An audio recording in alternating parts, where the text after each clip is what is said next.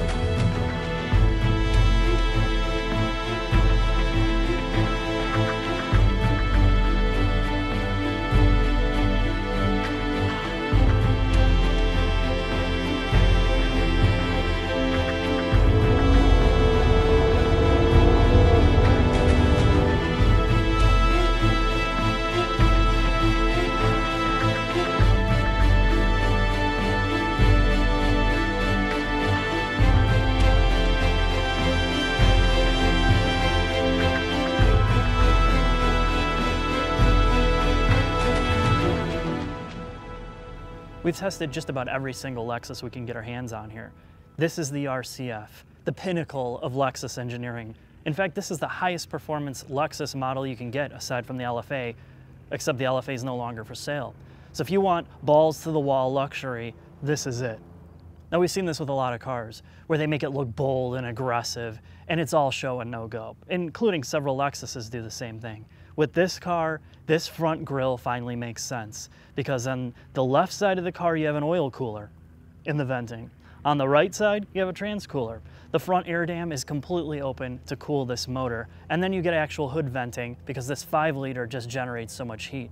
Everything about this front end, from aerodynamics to airflow, are designed to just make this car go faster, essentially.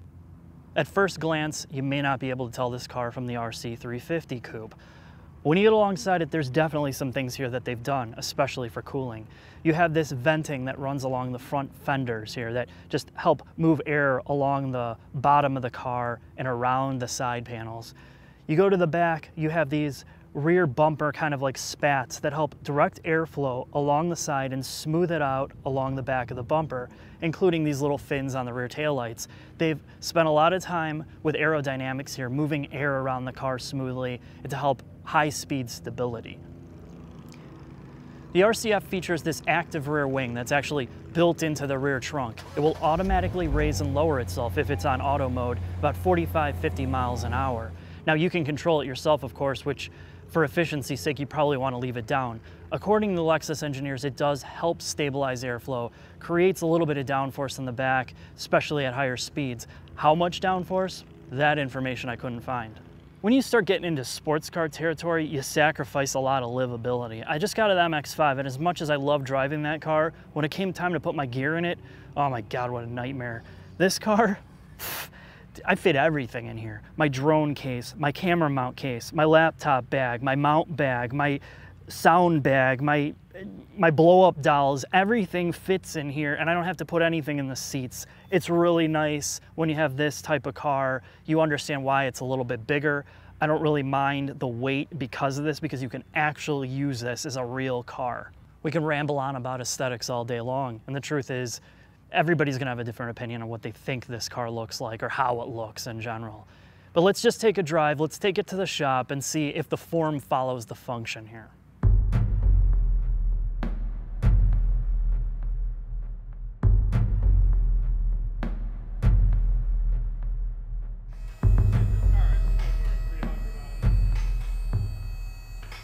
Of course, we're underneath the RCF, which is Lexus is Lexus most high-end, sporty luxury car, or sports car if you really want to call it that, in their lineup since the LFA's gone away. And some of it shows here. In the front, we have the front diffuser aero panel off, whatever you want to call it, to expose the innards. And what's interesting about taking this aero panel off here is their actual implementation of the coolers. At first, when you look at the front of the car, you see your center radiator, and you have two air exchangers for, I thought they were multiple radiators at first, but it turns out the right side of the car is transmission cooler. The left side of the car is actually your oil cooler lines, which run from the oil filtry assembly up and into the left front bumper, into the oil cooler. And the lines are very short, well run actually. You don't have a lot of length here for risk. But again, this car has been designed around cooling this motor pretty well. I mean, I didn't. It lets off a lot of heat, that's for sure. Man, this got to be one of the hottest cars I've ever been around. Yeah. I mean, well, when you opened up the hood the other day, and I stood to behind one of the wheels where the heat. I mean, it's not even with the hood open. Man, I parked this thing and I was standing by it, looking at it, thinking, yeah. And holy shit, man, it's like being in a sauna. Right. It's crazy. But yeah, so they did design this here to dissipate heat. They've done heat management extremely well. And just beating the snot out of this car, I didn't see You beat on it? No. I didn't beat on it. I drove eco mode the whole time. Oh, really? You were going for fuel economy? Yeah. That's exactly what I did. I went to Starbucks, Panera, Caribou Coffee, Target, and then the Starbucks inside the Target. And then... Did you hit up the Subway and Walmart too? Yeah, I did. I went to Walmart for the... You know, my whole thing was just running errands in this thing, and I was trying to get 30 plus miles per gallon. It didn't work though. I wound up with 16. I got 26. Well, let's say 25. I think that 26, well, who knows how real that stuff is, but seeing 25 after 100 miles or so, that's pretty crazy. It is, for how much power this thing's putting out. I mean, and it's got balls. This is, you know, this is a fun car to drive. It has balls, that's for sure. So we've addressed the cooling. They've done a really good job here. I didn't see oil temperatures rise. I didn't see coolant temperatures didn't go up. And that was really, we've been in hot weather and driving pretty hard. Clearly this. Really hot and humid. Yeah. And you really don't notice a difference in power delivery. I mean, it got cool one night and I turned the AC off and you can tell there's a little bit of juice, but this car doesn't seem to heat soak all that much. The performance is consistent. When you have that much power, I don't think you notice 5 horsepower difference. Yeah. I mean, it's a big difference on a Mazda 2. Yep. We have brake cooling ducts, which the actual inlets are right next to your heat exchangers in the front bumpers, and you have brake cooling ducts that run from there. And they're actually really wide, the inlets here. And clearly at speed, when you're in track conditions over 100 miles an hour, I'm sure these are moving a lot of air into there. Now, of course, we don't have real ducts that are running behind the brake rotors, but this seems to be a legitimate effort, a real effort to cool brakes. I'm almost surprised they didn't bow out the backing plate a little bit to catch some of that air. Yeah. I mean, that backing plate also could serve there to dissipate heat. True. You know, I mean, well, that's a good time to lead into this. We have 6-piston monoblock Brembo brakes in the front and monoblock 4-piston Brembos in the back.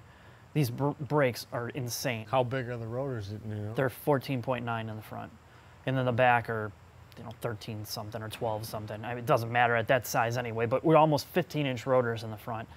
The entire subframe carrier is aluminum. All your control arms, your hub, and your upper control arms are all forged aluminum here. This is, when you look at these control arms, this is no bullshit here. This is... It's pretty massive. They are massive. This is the real deal. Now, the one thing I really like about the front end of this car, and I complain about... And it's not the grille, I'm sure. It's not the grille. In the suspension, we have non-adjustable dampers. Double wishbone, non-adjustable shocks. And the cool thing about that is, compared to some of the other cars, including Lexus in this price range, you want to go change your dampers out to, like, if you really want to put real dampers in like TTX Oleans or something, you don't have to worry about the electronics. You don't have to worry about 3 mode selectors. ECU, yeah, you just swap your dampers and you're done. And that's really nice, and it makes it a lot more simple to work on as well. And the ride's pretty good. I mean, it doesn't beat the hell out of you. No, it doesn't. That's a good thing to point out. While this is a good setup to change to higher end dampers, these Sachs dampers that are in here, they're valved really well. They have it extremely dialed in for street performance. I'm pretty impressed with it overall. They are Korean Sachs dampers, which I thought were a little funny, but regardless, it doesn't matter where they're made. They're valved extremely well. The car has EPS, and this feedback is pretty good. Based on your driving modes, your steering feedback changes a little bit, but it's nowhere near as synthetic as some cars do. No, you hardly notice it. Yeah. I've noticed it more in the gas pedal than anything. Right. The way that it adjusts your performance modes between your Sport Plus, Sport Normal, you feel it more in the accelerator and the way the transmission's programmed than you do in the physical steering or the EPS module. It's really good for electronic power steering module in a car of this weight and type. This is still, like Scott was saying, this is a luxury car first, really. It's almost like a GT car. So as we move back, this is pretty covered up, and we're not going to remove this panel because honestly, you're not going to see much. All you're going to see is a trans pan. Right. This is another 8-speed, torque-converted performance gearbox that they've pulled out of the ISF, and they've reprogrammed it completely for this car. So the performance, I did drive the ISF when it first came out in a limited fashion. I don't have a lot of seat time in it, but this feels superbly better when you're driving it flat out. It's probably one of the fastest shifting trans I've been in, except for dual clutch stuff. Right, dual clutch aside. Right. This is unbelievable what they're able to pull out of it. Trans, yeah. And the benefit, yes, there's a lot of people that are going to bitch and moan about not having a dual clutch in a performance car, even a single clutch unit or a manual trans. Let's just get over that whole point. I would rather have a manual trans than all of that crap. But since we're stuck with this, we've said this with the other Lexus cars. When you go into normal mode, it shifts like a luxury car. There's no hesitation. There's no gear like slop. There's no chugging or surging with it. Smooth. It's smooth as butter. That's what you get from torque converted units. So we got this crazy looking transmission in the rear. What is it? It's it looks like a freaking front wheel drive piece of shit transmission, or from a piece of shit car. Let me rephrase that. No, it does. It looks like a whole separate transmission unit back here, and that's partially because it kind of is. It's a torque vectoring differential. So you have your center diff, and then you have these electronic modules on each side where the computer can control, as you can kind of see when you're driving it, based on G-force, not only G-force, but steering angle affects which way this car is going to distribute power to which wheel. And the result is you always have a ton of traction. Like there's never a point where you're on the throttle in this thing and you don't feel like the rear end's not hooking up. You might get some wheel peel a little bit. Right, but that's from the power. That's not from anything else. I don't know that I would spend the money for this option though, because it is a lot, and you get a standard Torsen unit if you don't get the TVD. Right, but when you're spending this much money anyways, what are you going to cheap out on? Yeah, true. But if you wanted to like not spend 75 grand and load this thing up, or even 80 if you go with the carbon crap, if you went with the base and went with a Torsen, you're not going to go wrong here. No. It might even make it more lively, honestly, the back end. And then you might be able to do a burnout. You might be able to do a burnout. Well, we shouldn't say that. We need to do the FBI clearance mode first. Yeah, you're going to do your pedal ballet to get everything off. But this would also, getting rid of the TVD and going into the Torsen, you would lose weight back here. You would lose the electronic complication of all this, and probably maintenance down the road. God knows how much this would cost to replace all this. A lot. As we get to the rear suspension here, we also have some interesting bits. We have more forged aluminum components. We have, adjustable freaking sway bar with turnbuckles. Yeah, and that's something that's really cool. And we kind of touched on this when we were doing the FRS stuff. When you lower a car or you change suspension geometry, you need to adjust your end links because you don't want preload on your bar. So this allows you the flexibility with these adjustable turnbuckle style end links on the sway bar. It allows you some tuning capability there. And even if you wanted to put some actual preload on the bar to crank it up a little bit. Yeah, and you could get the rear end to do a little bit more what you want. The second thing that we noticed is this tow arm that's here.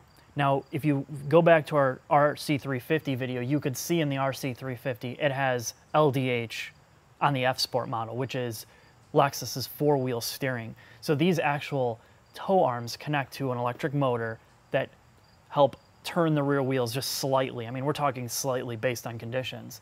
This car, it looks like it has the same system because it goes into these rubber boots, which makes it look like, hey, it's got some type of motor that steers or tows the wheel in and out. I don't have a definitive answer on this, but there's no motor connected to these. This does not have four-wheel steering. Now, my assumption is this is used to help either tow in or tow out the rear under load. It's causing the angle of the wheel to change under load. And I think that's why you have this kind of flexible bushing. When that side has load, maybe it pushes this side to, that's possible. to angle the tire a little bit. It's something to do with alignment under load. And we typically see fixed position tow arms, right? You just have one. I mean, this being under a rubber boot like that, there's something going on in there. But with that said, there is no adjustability back here. Front or rear, we don't have camber adjustment. We don't have caster adjustment. And that really sucks. I think, you know, you look at the rigidity of the front suspension, I'm sure they just didn't want to even screw with it. Right. There are aftermarket bushing kits for the front that are hardcore, that are not some cheap piece of shit bushing kit for camber adjustment front and rear. So you do have some options there, but at this price tag, I think that's the last thing you'd want to be screwing around with, unless you're going with aftermarket suspension, I guess. Right, and then that just becomes a track car and Right. all that other fun stuff to go with it. So what do we got here, Scott? Some tars. What are they, 275 something? 275, 35, 19s. Yeah, these are going to be expensive to replace, for sure. But, you You're know, going to go through a lot of them. you're going to go through a lot, especially if you're driving at like... You're supposed to drive. Right, yeah, exactly. But here's the thing with these. They actually have surprisingly good grip. They're really quiet. I had these on track, zero issue with them. They're Michelin Pilot Super Sports. They are definitely one of the best street tires you can get. And, you know, obviously these aren't not the most extreme, but it's a good balance between street and track. These wheels are pretty much the best thing you can get on this car. They are hand polished in the factory. The finish, when they're actually clean, which they never are. They don't stay clean with the brakes that are on the car. Right. They look really nice. They fit this car's design overall really well. They did a good job with Yeah, it. usually factory wheels look pretty bad a lot of times, but Yeah, these are really especially when you have crazy amount of spokes like that. Yeah, I mean, these are fully forged wheels too. They're not some nonsense, you know, cheapies. I would actually feel bad replacing these. And I know a lot of people swap them out, but they're pretty damn good. This motor is again along the lines of the other Lexus that have port and direct injection, which we beat this to death. This is one of those things when you get into a higher end motor that is really good to have, because you eliminate the whole need and the whole nonsense of trying to, you know, deal with carbon cleanup over the course of the life of the car. You don't have to deal with that here. And even like in the case of this car, you have advanced valve overlap. You know, the Atkinson cycle that we joke around about, that's why you're able to get 25 miles per gallon on the highway. You wouldn't be able to do that without that in this car. That's right. It'd be more like 12 all the time. Right. So this is, again, in a long line of Lexus motors, really, really strong, as long as you're not modifying the hell out of it. As this stands, it's... Yeah, enjoy it while you can, because it's probably not going to be there for much longer. Right. Yeah, this is the last of its kind.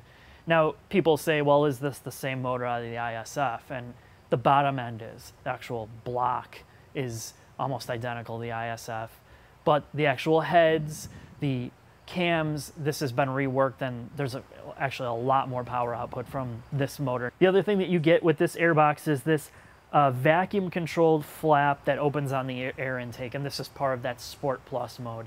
It's plumbing induction noise into the cabin, and this flap opens and closes when you get in the high RPM range more so than anything, and then it's augmented with your nonsense digital sound through the speakers. It's loud in the car. It is loud, and it always sounds good, but as you said the last video, if you start with something that sounds good and you plumb it on the inside, it's going to sound good on the inside, and that's definitely the case here.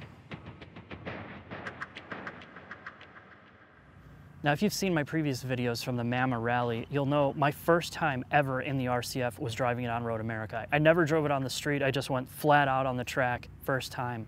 So here's just a representation of that one lap I had all day in the car.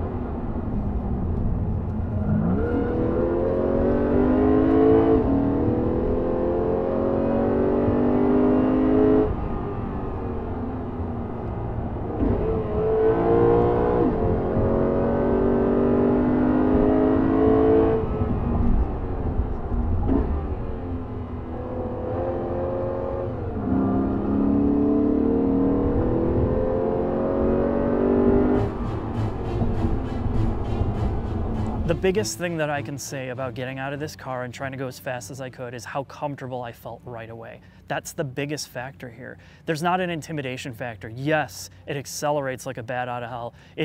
The power is amazing from this car. The naturally aspirated V8, this is why you want a naturally aspirated motor on a track car. You understand it when you drive a car like this. Again, I felt so comfortable to do things in it that I wouldn't have done in other cars.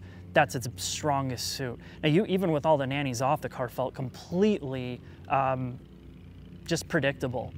There's a little bit of understeer, but mostly it's just stability is all I can say. Now, probably you'll hear some complaints for other reviewers that there's too much understeer, it doesn't rotate enough. Road America is a really long, sweeping track, longer track, higher speeds. It's perfectly suited for this condition. I would love to own this car, drive it daily, and just come to the track and not have to worry about it, because this thing was beat on all day long, all day. I mean, from morning to evening, and it didn't miss a beat. And that's really impressive when you get to this type of car and technology. And there's 10,000 miles on the clock on this thing, and I know it has been punished. It feels exactly the same as it did when I first got it with almost no miles.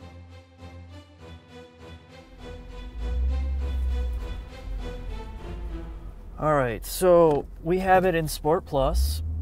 We have the TVD set to slalom. We have it set to expert mode, which turns off stability and traction and allows you full control of the gearbox. That's the fastest way to shift this car, and it will bounce off the rev limiter. So let's just take a look through the turns and go into manual mode.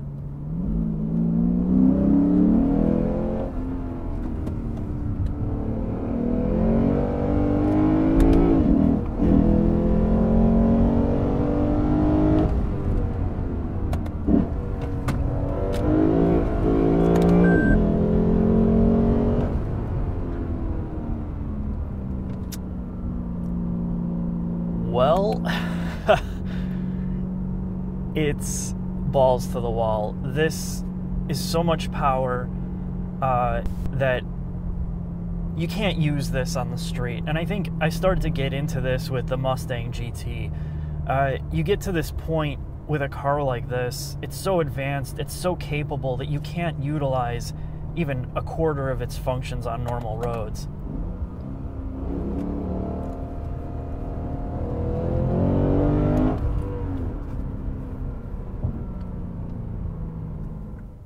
Let's take a look at the acceleration here.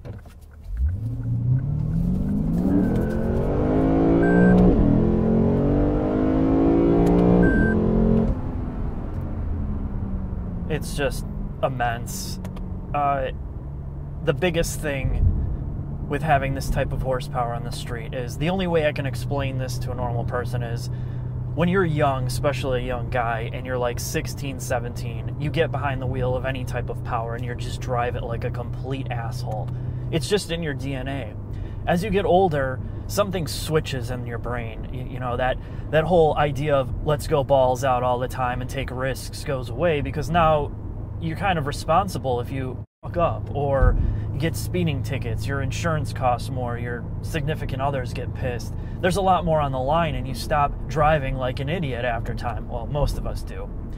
So as you get older, you get more mundane. Then you get back into a car like this, and all of a sudden something gets switched in your brain, and you want to drive like you're 16 again, like a total idiot. And it's really hard. It takes a ton of self-control to drive a car like this normal.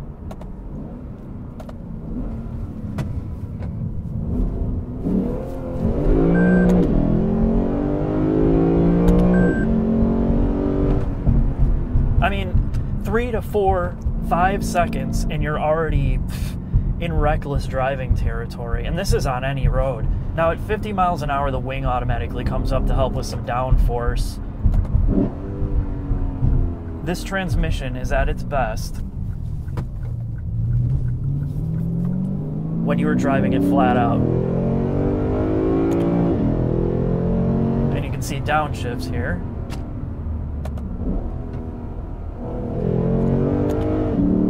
It's lightning fast when you're in the high RPMs. When you're in the high G-force, heavy braking, downshifting into high RPM, it's lightning fast in Sport Plus mode and in expert mode. So you have to have those two combinations going on for the transmission to be like that. Let's take a look at these turns.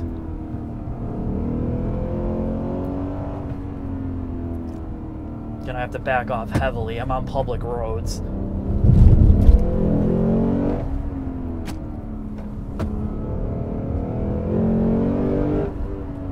mean, it's just ridiculous. And the worst part about the speed in this vehicle is it doesn't feel like you're going that fast. I think that's the most dangerous part about this car, is you have no sense of speed. 80 miles an hour feels like 40. Me and Scott just got out of the MX-5 and we're like, dude, you feel like you're going 100 miles an hour in that car all the time. In this car, it feels like you're going 30, 40, and that's really why it's so difficult to maintain a normal speed. Now I'll turn on the torque distribution screen here so you can see what the differential's doing when I gun it on a turn.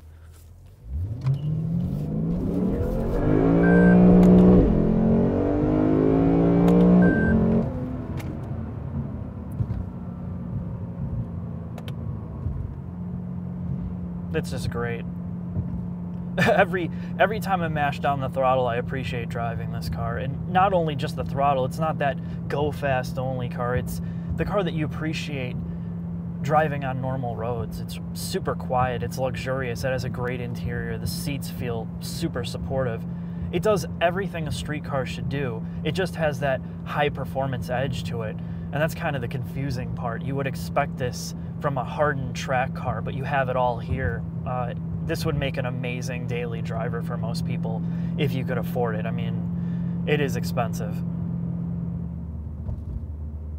Now, we can talk about transmissions all day. We can talk about all the 20 different modes it has, and if you do this, that, or the other, or this combination, it makes it shift faster or slower. It's really annoying to me when you get to this level of performance car. That's the Achilles heel of Lexus, not having a manual transmission. I got out of a GT350 today on the track in the GT350R, and never is it more apparent how satisfying and how simple it is when you know how to drive a manual transmission properly. Nothing can replicate that. I don't care how much electronics, how much programming, how much engineering and time you put in here and cost. You have a good manual gearbox, none of this matters. And for a performance car perspective, I think that's what's missing here for me. That's one of the few things that would cause me not to buy this car. Inside the RC F, well, it's really not all that much different than the RC350 F Sport, if you ask me, but there are some key differences and some pretty big ones. The first thing is these seats. Whether you choose the Nulux material, which is faux leather, or the full leather, they're great. Super supportive, adjustments good, lumbar support, excellent. The big deal with these is probably on a longer trip, they might start to get a little bit uncomfortable. I noticed my rear end was a little sore, and it wasn't from anything else. It was actually from the seats, but I have a bony butt. The next thing with these seats is the seat coolers just are catastrophically bad. They suck. When you get in any type of heat is actually when you would want to use them, like getting in a 90-degree day. They never seem to ever do anything other than make a lot of noise. Now when the sun goes down and you're driving at night, that's when they feel like they're starting to cool you off. By then you don't even need them. So that's one complaint here. Now here's some of the other differences. The gauge cluster. For the RCF, you get a specific gauge cluster, and it's even different than the RC350 F Sport. You still have a digital gauge in the center, but now it's no longer motorized, it's fixed. The cool thing about it is when you change your different sport modes from Sport Plus, Normal, Eco, it actually changes the whole design of the gauges, and it also allows you to kind of customize the color for Sport Plus and Sport mode. So you can have a different just a little bit different look. And in the case of Sport Plus mode, it will actually move your oil temperature gauges and your coolant gauges from the middle to the top left, depending on how you set it up. It's really good for performance driving. It tells you everything that you want to know. Your F Sport screen here also tells you things like your, G-forces, which is kind of pointless when you're driving. It has a lap timer that you have to stop and start yourself. And then of course if you have the TVD option with the torque vectoring, it shows you what the difference is in your distribution of power between your rear wheels, which you wouldn't be paying attention to when you're driving, yet it is here. Infotainment. Since I work in a tech field, I'm kind of in front of a display or different systems 24/7. That's just kind of my life. I have to agree with Turbowski here. The infotainment on this car is bottom of the barrel. And what makes it even worse here is the fact that there's so many things about this interior that are 9 out of 10 or 10 out of 10. And the car in general is so good that dealing with this is a huge disappointment. It is really a total turd. Let's say you were industrious and you wanted to build a sports car of your own. You had exterior sketches, drivetrain design, suspension, all that, but you didn't know what to do with an interior. You were looking for something sleek, ultra-modern, luxurious, quiet, intuitive, great ergonomics. You go to Lexus to design your interior. These guys have this nailed so well. From the soft touch materials to the advanced or higher end materials like carbon fiber, the feel of the steering wheel, the driving position, this is it. This is one of the best cockpits you can get in any attainable price range. Well, at least under $85,000, that is. Creature comforts. How does it feel? How comfortable is it? What's the back legroom like? Well, this car, much like the RC350, is a pain in the ass to get in the back seat. Because when you move these seats forward, it takes forever for them, the motorization to move forward and back. But once you get back there, the actual comfort is really good, especially when you get a model without a moonroof, because you have a ton of headroom back there. Whether you're tall or short, you're gonna fit in the back pretty well. You can have a pizza party, you can have a social gathering. If you sell candles, you can even sell some candles back there. I like the back seat legroom and the space overall, but this is a two-door car, don't even get me wrong. It is a pain in the butt to get back there. This is it. We're done with this car, Scott. Car goes bye-bye. Yeah. What do you think overall? It's a pretty damn good car.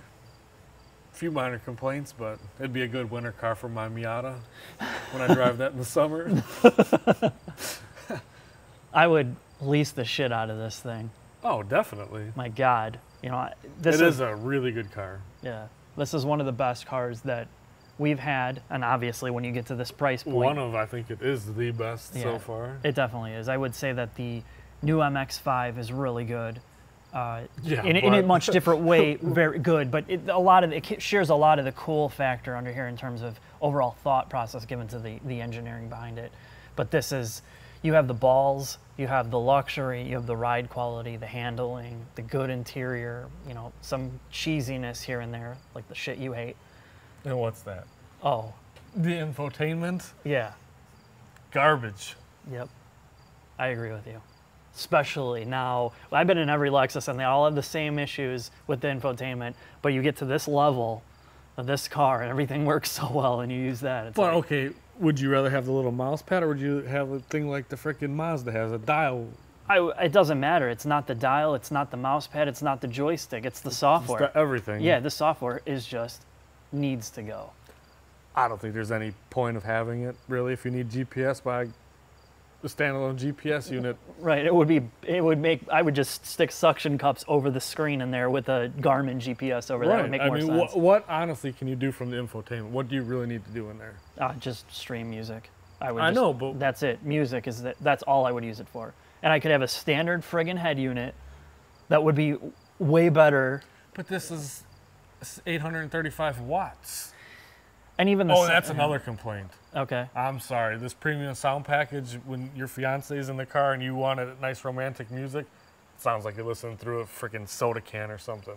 Yeah, at low volumes. Shouldn't. No, I think they haven't found a balance. And we were talking about this. When you get into more higher end audio gear, or if you're an audiophile, you'll know that a lot of higher end amps, you need to really, especially with good speakers, you need to drive a lot of power through them to get the clarity that you're looking for. Well, it's understandable, but you shouldn't. In a car, you don't need it that loud to start sounding good. Right. So I don't think they've struck that balance between low volume quality and high volume quality. When you get it cranked up, it sounds good. Really good. Yes. But give me the old Nakamichi CD players back in the late 90s. Dual deck cassette tape so you can dub while you're driving. Oh yeah, I could dub some cassette mix. And the only other complaint I have is, well, I already said it, is the shifter.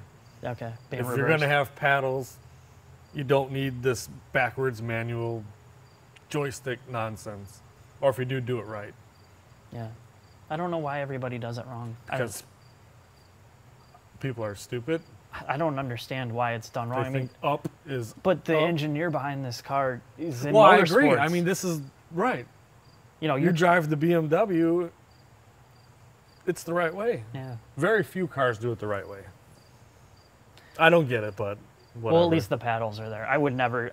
I mean, if it was the right way, I don't think that I would still use it. I wouldn't use it either. Right, yeah. But it's fun just to punch it when you're driving. Yeah. Well, the thing is I don't like doing comparisons with other cars. I don't like comparing this is like a BMW, is the S6 or the S4 better, all this, the competition, the Mercedes. I don't care. When you drive this car, you drive it as this car, and as this car is, this is one of the best cars out there. If you can turn off your brain and turn off the bench racing, the spec sheet racing that everybody does, oh, I can get 0.2, 0 to 60 more in some fabricated condition you're never even going to care about. Right. You get behind the wheel of this car. I don't care what you say. It is a really enjoyable car to drive. It's going to put a big smile on your face the first time you nail that gas. Yep, definitely.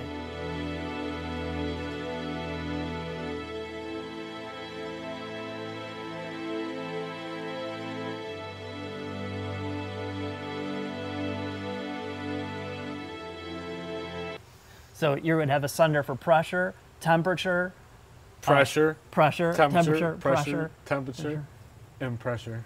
Just in case one's wrong. So you could And I would have mechanical and electric gauges. You could have redundant gauges. So where would you put all those gauges? On the pillar? Oh, on both sides, Oh, right? hell yeah. On the passenger side too?